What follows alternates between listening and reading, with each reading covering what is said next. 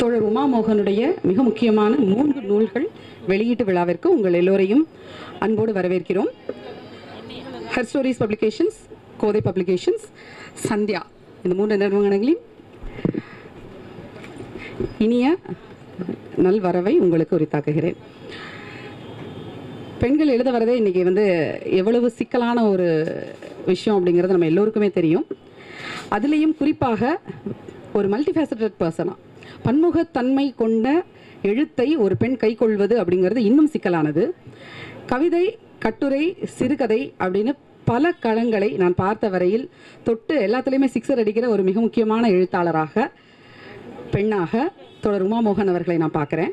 பெரும்பாலும் நான் பார்த்த வரையில், எனக்கு அனுபவ அறிவு ரொம்ப கம்மி, நான் பார்த்த வரையில் ஆண் எழுத்தாளர்கள் இந்த மாதிரி ஒரு 2 நூல் 3 நூல் மொத்தமாக வெளியிடும்போது அது மிகப்பெரிய விழாவாக ஆண்கள் உலகமே கொண்டாடி நான் பார்த்துருக்கிறேன். ஒரு பெண் 2 கவிதை நூல்கள், ஒரு கட்டுரை நூல், 3ஐயும் ஒரு சேர ஒரே நேரத்தில் பதிப்பித்து வெளியிடுவது அப்படிங்கிறது நான் அறிந்தவரை, என்னுடைய சிற்றறிவு கேட்டியவரை இது முதல் முறை அப்படின்னு நான் பார்க்குறேன். அதுக்கே முதல்ல உமாமோகனுக்கு நம்ம மிகப்பெரிய வாழ்த்துக்களை நம்ம சொல்ல கடமைப்பட்டிருக்கிறோம். வாழ்த்துக்கள் தோழர் உமா.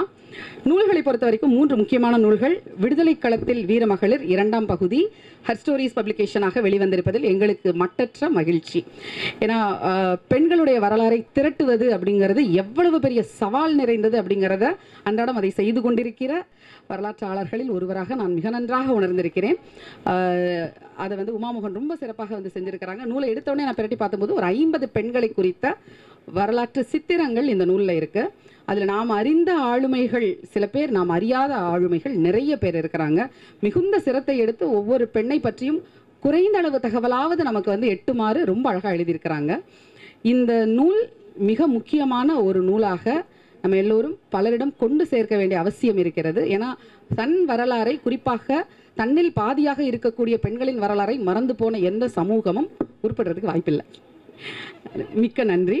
அடுத்த நூல் மிதக்கும் வரை அலங்காரம், கவிதை தொகுப்பு. கவிதையில் நான் ஒரு பெரிய ஜீரோ, எனக்கும் கவிதைக்கும் ரொம்ப தூரம். ஆனால் அந்த நூலை பற்றி அவங்களுடைய எண்ணுரையில் அவங்க ரொம்ப அழகாக ஒரு விஷயம் சொல்லியிருக்கிறாங்க. மனச்சழக்குகளை, சிடுக்குகளை பிரித்தறிய தெரியாத தலைமுறை மின்னணுவை குறித்து கொண்டு வாழ்கிறேன் என பெயர் சூட்டிக் கொள்கிறது. அன்றாடம் இன்னைக்கு நம்ம பார்த்துட்டு இருக்கிறோம் இந்த ஜெனரேஷனை, த ஜென் எக்ஸ்னுவாங்க. நம்ம பக்கத்தில் போனாலே நம்ம பூமர் ஆண்டி, பூமர் அங்கிள் அப்படின்னு அடையாளப்படுத்திடுறாங்க. ஸோ இந்த ஒரு அடையாள சிக்கலுக்குள்ளே நம்ம மாட்டிகிட்டு இருக்கும்போது அந்த சமூகம் எப்படி இந்த வாழ்க்கையை பார்க்கிறது அப்படிங்கிறத ரொம்ப அழகாக சொல்கிறாங்க. நிறைய அங்கங்கே ஆங்கில சொற்களையும் பார்த்தேன், கண்ணில் பட்டுச்சு. பிடிஎஃப் புத்தகம், வார மாத இதழ்கள் பற்றி ஒன்று எழுதியிருக்காங்க. வாட்ஸ்அப் பற்றி ரொம்ப அருமையாக ஒன்று எழுதியிருக்கிறாங்க. மிக முக்கியமான ஒரு கவிதை நூல் தொகுப்பு இது. முகமுகமாய் பூத்த மரங்கள் பர்சனலாக எனக்கு இது ரொம்ப பிடிச்சிருக்கு. ஏன்னா பெரும்பாலும் நீங்கள் பார்த்தீங்கன்னா ஆங்கில உலகம் வேறு மாதிரி இருக்குது, தமிழ் உலகம் வேறு மாதிரி இருக்குது. எழுத்தை பொறுத்தவரை இந்த 2 உலகத்துக்கும் நடுவேவான ஒரு பாலம் இருக்குல்ல, அந்த பிரிட்ஜ் இல்லவே இல்லை. It's all burnt bridges. ஏன்னா ஆங்கிலம் வாசிக்கக்கூடிய ஒரு தலைமுறை உருவாகி மேலே வந்துட்டு இருக்காங்க. தமிழை மறந்து போன ஒரு தலைமுறை இங்கே இருக்கிறாங்க. அப்போ இந்த 2 தலைமுறையும் இணைக்கக்கூடிய ஒரு பாலமாக இந்த மாதிரியான நூல்கள் மிக அவசியமாக, என்னென்ன குறிப்பாக நம்மளுடைய லிட்ரேச்சரை, நம்மளுடைய இலக்கியத்தை இளம் சமூகத்திற்கு எடுத்துகிட்டு போகிறதுக்கு இந்த மாதிரியான நூல்கள் மிக முக்கியமாக பார்க்குறேன். ஸ்ரீவத்சா அதை ரொம்ப அழகாக டிரான்ஸ்லேட் பண்ணியிருக்காரு.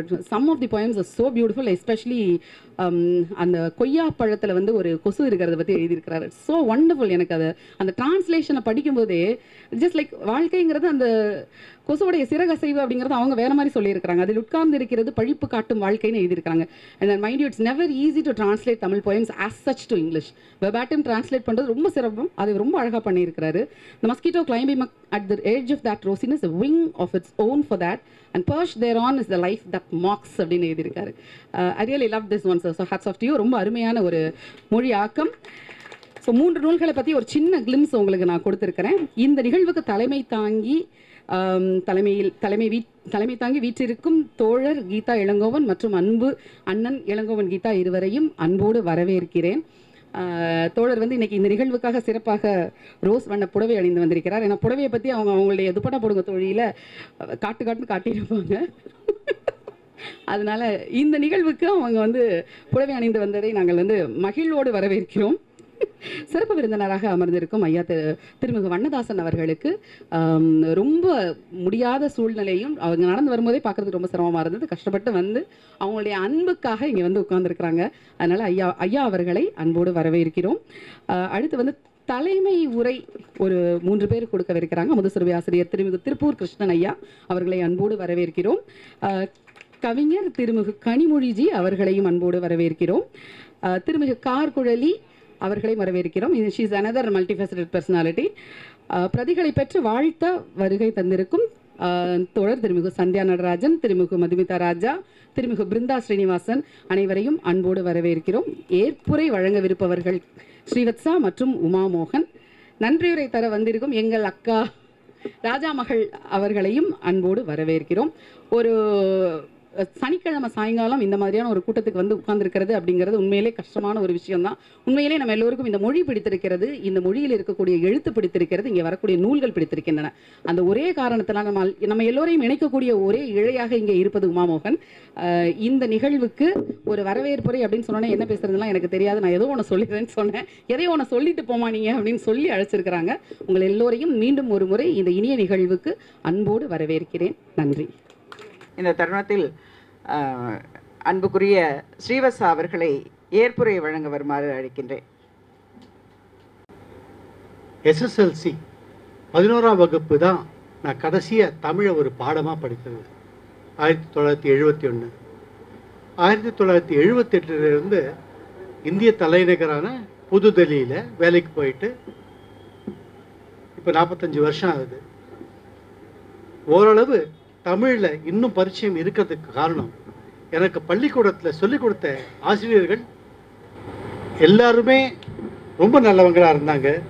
அவங்க ஒரு ஆர்வம் எடுத்துக்கொண்டு யார் கேட்டாலும் சந்தேகம் எல்லாத்தையும் நிவர்த்தி பண்ணி அவங்கள உற்சாகப்படுத்தினாங்க. அதே போல் கல்லூரியில் படிக்கிற போதும் அங்கிருந்த ஆசிரியர்களும் நான் ஃபிசிக்ஸ் பௌதிக துறையில் குறிப்பாக விருப்ப பாடமாக எடுத்து படித்தா கூட எனக்கு ஆங்கிலத்துறை பேராசிரியரோ மற்ற துறை பேராசிரியர்களோ எல்லாரும் உற்சாகப்படுத்தினாங்க. இதனால தான் ஓரளவு நான் கவிதை கவரப்பட்டேன் அப்படின்னு சொல்லலாம். ஆனால் என்னுடைய ஓய்வு பெற்றதுக்கு பிறகு கவிதையை நிறைய நல்ல கவிதைகள் படிக்க கிடைக்கிறது. அதை நான் எழுதுறதுக்கு பதிலாக அதை படிக்க முடியாதவங்களுக்கு கொண்டு போய் சேர்க்க முடியுமானால் அது இன்னும் நல்லா இருக்குன்னு தோணித்து. அதுவும் தமிழ் தெரியாதவங்களுக்கு தமிழில் இருக்கிற நல்ல அருமையான கவிதைகளை கொண்டு சேர்க்கணுன்ட்டு அதுக்காகத்தான் இந்த மொழி மாற்றம் செய்ய ஆரம்பிக்கிறேன். இப்போ மொழிபெயர்ப்புக்கும் மொழி மாற்றத்துக்கும் ஒரு முக்கியமான வித்தியாசம் இருக்குன்றது நிறைய பேருக்கு தெரிஞ்சிருக்கலாம். இருந்தாலும் நான் சொல்லுகிறத கொஞ்சம் மன்னிச்சுக்கணும். மொழிபெயர்ப்பு அப்படின்ற போது மொழிபெயர்ப்பாளர் அவருக்கு தான் புரிஞ்சுக்கிறபடி அதை எப்படி கொண்டு சேர்க்கணுமோ, அந்த எல்சின் பேசினதை இவங்க இங்கிலாந்து ராணிக்கு எப்படி மொழிபெயர்த்தாங்களோ அந்த மாதிரி பண்ணக்கூடாது. இருக்கிறதை இருக்கிறபடி சொல்லணும் அப்படின்றது தான் என்னுடைய குறிக்கோள். அதனால் மூல கவிதையில் இருக்கிறத தாண்ட மாட்டேன். என்னுடைய மொழி திறமை எவ்வளவு, எனக்கு எவ்வளோ சொற்கள் தெரியும் அப்படின்றது இதில் அவசியமே இல்லை. கவிதை அழகாக இருக்குது, அவ்வளோதான். இதுக்கெல்லாம் எதுவும் எதிர்பார்க்காமன்னு இல்லை. இதுக்கு ஒரு ட்ரெமெண்டஸ் சாட்டிஸ்ஃபேக்ஷன், ஒரு திருப்தி கிடைக்கிது பாருங்கள், அது போதும். அதுக்கு மேலே என்ன வேணும்? I am not a professional translator. நான் தொழில்முறை மொழிபெயர்ப்பாளன் இல்லை. ஐ do it as a fashion. எனக்கு பிடிச்சத கவிதைகளை மட்டும்தான் நான் மொழி மாற்றம் பண்ணுறேன். ஒருத்தரை பிடிக்கும், ஒருத்தர் ஒரு கவிதையை பிடிக்கும்னா அவருடைய எல்லா கவிதையும் பிடிக்கும்னு சொல்ல முடியாது. நீங்கள் என்னுடைய நட்பு வட்டத்தில் இருந்தால் நான் எழுதுகிற விஷயம், எனக்கு பிடிக்கிற விஷயம்லாம் உங்களுக்கு பிடிக்கணும்னு அவசியமா இல்லையே. அதுதான் கிருஷ்ணன் சார் சொன்ன மாதிரி நிறைய விஷயங்களை நம்மளை யார் வளர்த்தாங்களோ அந்த வளர்த்த விதத்தில் தான். எங்கள் அம்மா அப்பாலாம், எங்கள் அப்பாவும் சமைப்பார். நான் சின்ன வயசில் ஒரு 10 வயசுக்கு முன்னாடியே நான் சமைக்க கற்றுக்கிட்டேன். குமுட்டி அடுப்புலையே, சென்னையில் தான், கேஸ்லாம் கிடையாது. அவருக்கு அவர் சொன்ன மாதிரி கொஞ்சம் எனக்கும் அந்த சுதந்திர போராட்ட வீரர் வழித்தோன்றல் அப்படின்னு நான் சொல்லிக்க முடியாது.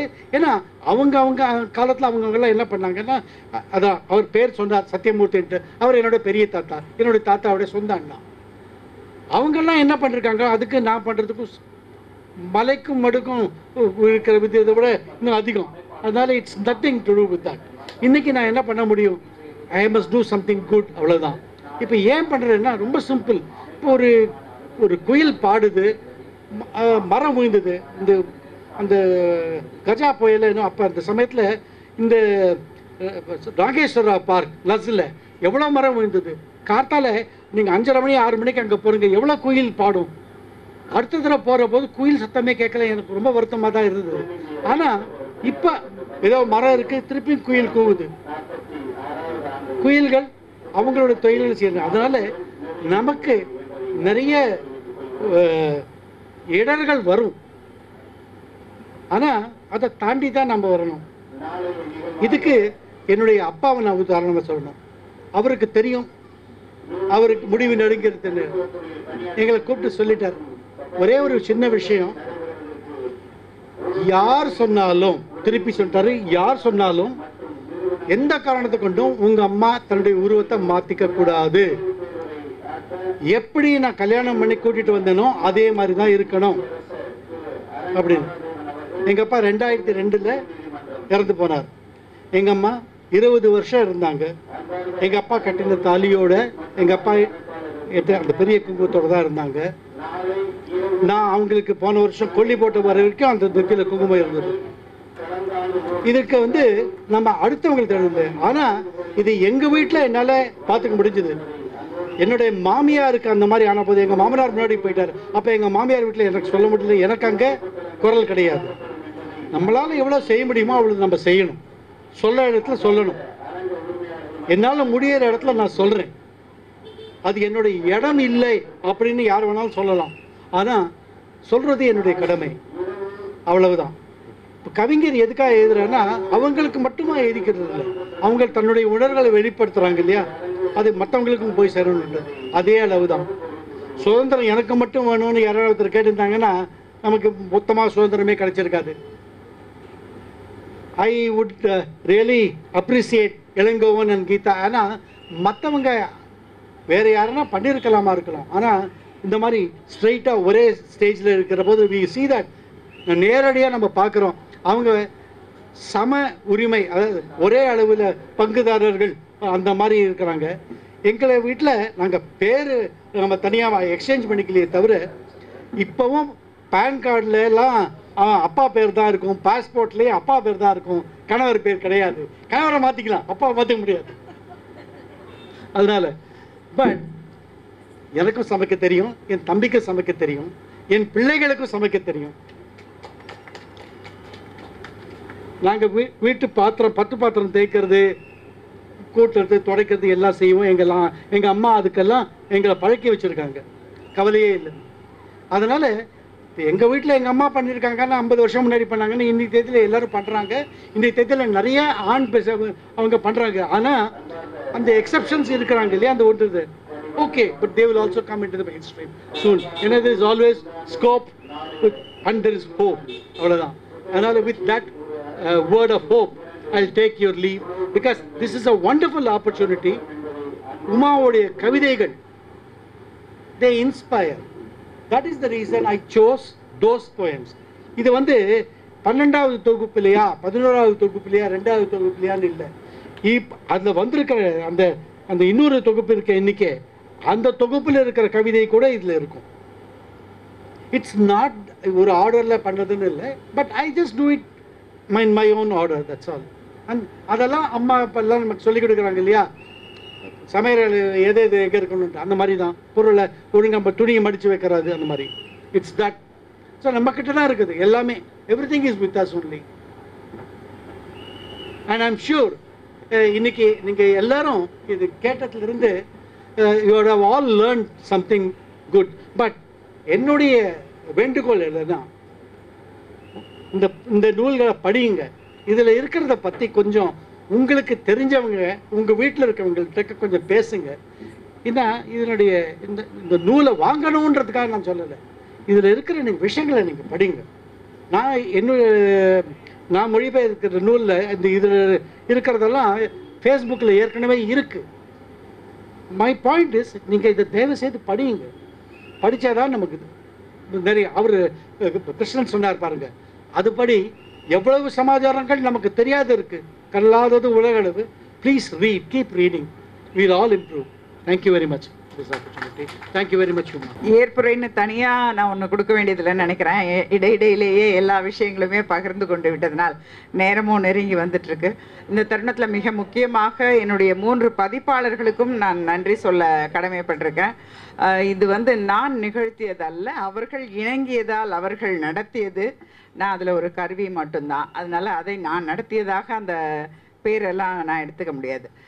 அந்த 3 பேரில் ஒருவரான நான் ராஜா மகள் என்று எப்போதும் பெருமிதமோடு இருக்கக்கூடிய என் அன்புக்குரிய தோழி தேன்மொழியை இங்கு நன்றியுரை கூற அழைக்கின்றேன். எல்லாரும் வாய்ப்புக்கு நன்றி நன்றின்னு சொல்லிட்டு இருக்காங்க. எனக்கு வாய்ப்பு கொடுத்தவங்க யாருன்னு தேடிட்டு இருக்கேன். நான் என்னை பற்றி தெரிஞ்சிருந்தேன் என்னை கூப்பிட்டா எப்படி? நம்மலாம் தாயா பிள்ளையா பழகிறோம், எதுக்கு நன்றி எல்லாம் அப்படின்னு இங்கே உக்காந்துட்டு இருக்கவங்க யாராவது சொன்னாங்கன்னா இப்போவே ஓடி போய் எங்கள் அண்ணன் பக்கத்தில் உக்காந்துப்பேன். அந்த மாதிரி தான். செய் நன்றி கொன்ற ராஜா மகட்குன்னு யாரும் சொல்லிடக்கூடாது இல்லையா? அதனால தான் இப்போது அச்சத்திலேயே நான் நன்றி உரை சொல்கிறேன். இமயங்களுக்கு இடையே இருக்கும் சிறு மணல் குன்று காற்றடித்தாலோ வேகமாக ஒரு அலை வந்தாலோ காணாமல் போய்விடும். அதுதான் ராஜா மகள். ஆனாலும் தன்னுடைய ஆக்கத்தில் கோதை பதிப்பகத்தின் பங்கும் இருக்க வேண்டும் என்று தாயினும் சால பரிந்துரைத்த அண்ணா அவர்களுக்கு என் நன்றி. ஸ்ரீவத்சா அண்ணா அவர்களுக்கு என் நன்றி. நன்றி அப்படின்றது ஒரு சின்ன சொல்லாயிருக்கு. நான் ராஜா மகள் என்பதால் ஒரு 5 நிமிடங்களுக்கு மட்டும் நன்றியை நான்றின்னு வச்சிருக்கலாம்.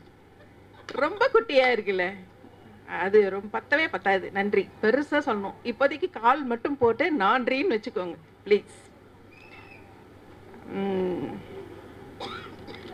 அப்புறம் என்னோட கோதை பதிப்பகம் இப்போ தான் தளர் நடை போடும் சிறுமி.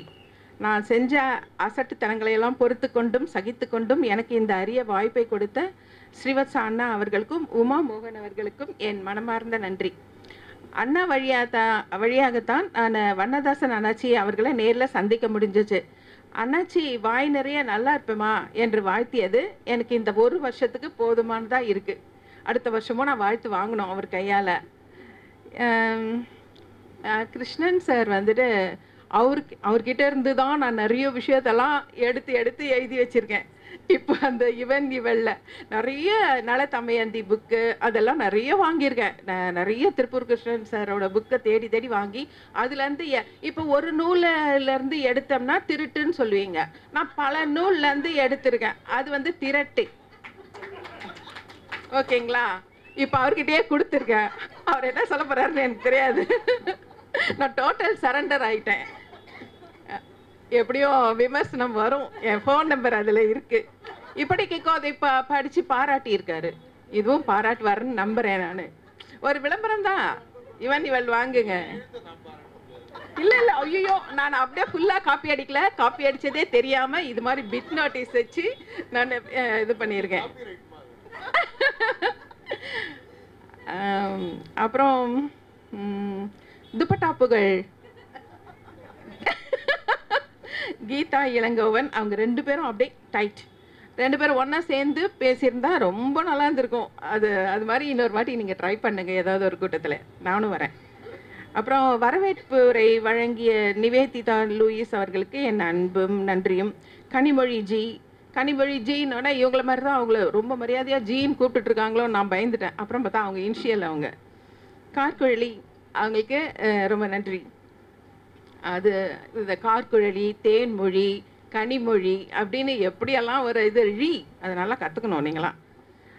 அப்புறம் திருமிகு மதுமிதா ராஜு என்னோட பிரிய மதுமிதா சரி ஓகே மதுமிதா ராஜா ஒய்ஃப், நான் ராஜா மகள், அதுதான் மதுமிதா ராஜா என் பிரிய தோழி. அவங்களுக்கு நான் ஃபோன் பண்ணி நன்றி சொல்லிடுறேன்.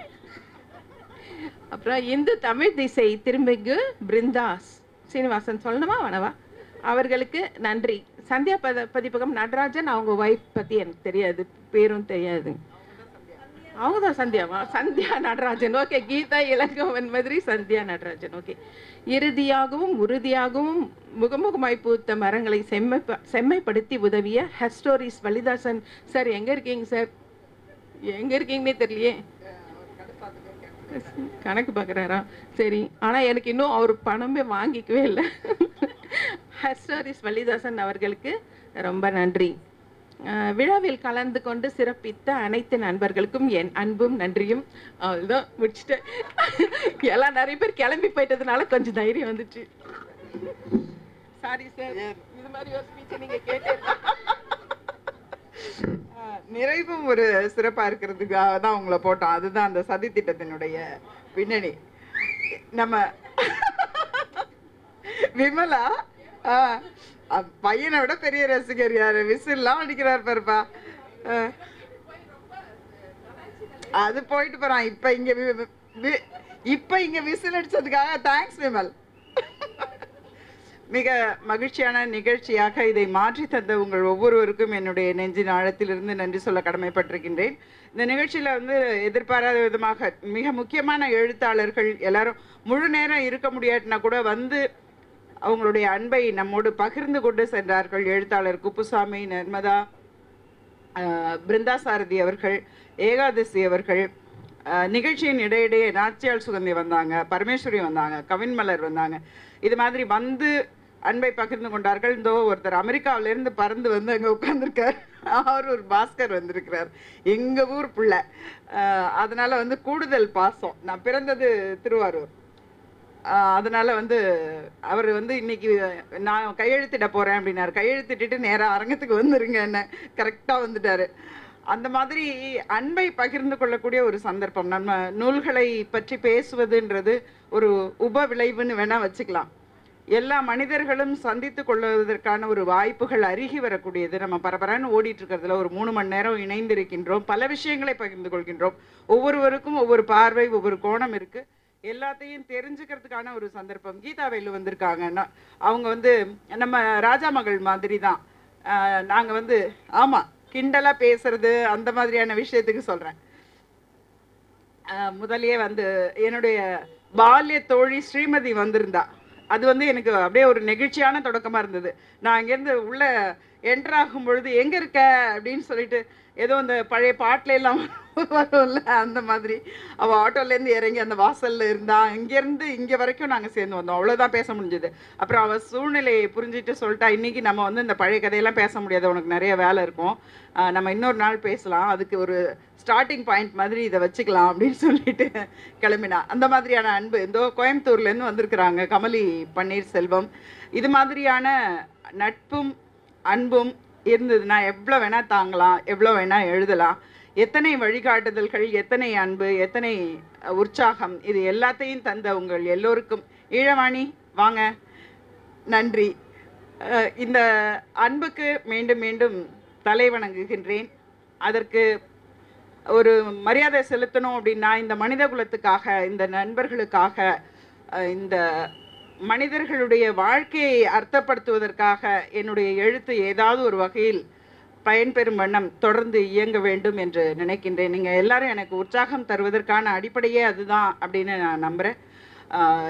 மிகப்பெரிய ஒரு மதிப்புமிக்க பேச்சாளர், நீண்ட அனுபவம் கொண்டவர், அவருடைய வழிகாட்டுதல்களையும் சேர்த்து வாங்கியிருக்க இன்னைக்கு நம்ம பெற்றுக்கொண்டோம். அந்த வகையில் திருப்பூர் கிருஷ்ணன் ஐயா அவர்களுக்கு என்னுடைய மனமார்ந்த சிறந்தாழ்ந்த நன்றிகளை தெரிவிச்சுக்கிறேன். வனதாசன் சார் இங்கே கலந்துக்கிட்டது நான் முதலியே குறிப்பிட்ட மாதிரி ஒரு ஜாக்பாட் அடித்த மாதிரி தான். அவருடைய உடல்நலம் இருந்த நிலையிலையும் இலக்கியம் இங்கே அழைத்து வந்தது. நாம் அந்த பாக்கியம் பெற்றோம், நம்மோடு இணைந்திருந்தார். சந்தியா பதிப்பகம், கோதை பதிப்பகம், ஹர் ஸ்டோரிஸ் 3 பேருமே என்னுடைய சங்கடங்களோடு புரிந்து கொண்டு, என்னுடைய சந்தோஷங்களுக்கு அவங்க என்ன செய்யலாம் அப்படின்றத புரிந்து கொண்டு நடந்ததனுடைய விளைவு தான் இந்த 3 புத்தகங்களும். அந்த எழுத்தை மதித்த இந்த நிறுவனத்தை சார்ந்த அத்தனை பேருக்கும் என்னுடைய நெஞ்சார்ந்த நன்றியை தெரிவித்துக் கொள்கின்றேன். இந்த நிகழ்ச்சியை வெற்றிகரமாக்குவதற்கு தேன்மொழியோட பையன் விமல்லேருந்து, எங்கள் நிறுவனத்தை சேர்ந்த ஜெயச்சந்திரன், எங்கள் நண்பர் குடும்பத்தை சேர்ந்த ஜெயக்குமார்லேருந்து பல நண்பர்கள், எங்களுடைய ஓட்டுநர் இன்னைக்கு வந்திருக்கிறாரு, அவர் உட்பட உழைச்சிருக்கிறாங்க. அதே மாதிரி பதிப்பகங்களை சார்ந்தவர்கள் இயங்கி இருக்கிறார்கள், அவங்களுக்கெல்லாமும் இந்த தருணத்தில் நம்ம நன்றி சொல்லணும். மற்றபடி இங்கே இருக்கிறவங்க எல்லாருமே என்னுடைய குடும்பம் மாதிரி தான். அதனால் தனித்தனியாக ஒவ்வொருத்தருக்கும், ஏன்னா ஒவ்வொருத்தவங்களும் பாண்டிச்சேரியிலேருந்து வந்திருக்கிறாங்க, வேறு வேறு பகுதிகளிலிருந்து வந்திருக்கிறாங்க. வாசுகி என்னுடைய அன்புக்குரிய தங்கை நிறைய பத்திரிகையில் இப்போ எழுதிட்டுருக்காங்க, தொடர்ந்து கட்டுரைகள் எழுதிட்டுருக்காங்க. பாருங்கள், என்னுடைய பதிப்பாளர்கள் அங்கேருந்து வேர்க்க விறுவிற்க ஓடி வர்றாங்க நிறைவு சொல்லும் பொழுது. ஆக உங்களுக்கும் நன்றி சொல்லிட்டேன். இப்போது உங்கள் ஷேரை கொடுத்துட்றேன். வள்ளிதாசன், நிவேதிதா, உங்கள் ஷேரை கொடுத்துட்றேன் நான் நன்றியில். அதனால் எல்லோருடைய ஒத்துழைப்புக்கும் மிகுந்த மகிழ்ச்சியையும் நன்றியையும் தெரிவித்துக் கொள்கின்றேன். மீண்டும் இந்த நம்பிக்கையை காப்பாற்றும் வண்ணம் தொடர்ந்து எழுதுவேன், இயங்குவேன் என்ற உறுதியை உங்களுக்கு தந்து விடைபெறுகின்றேன். நன்றி, வணக்கம்.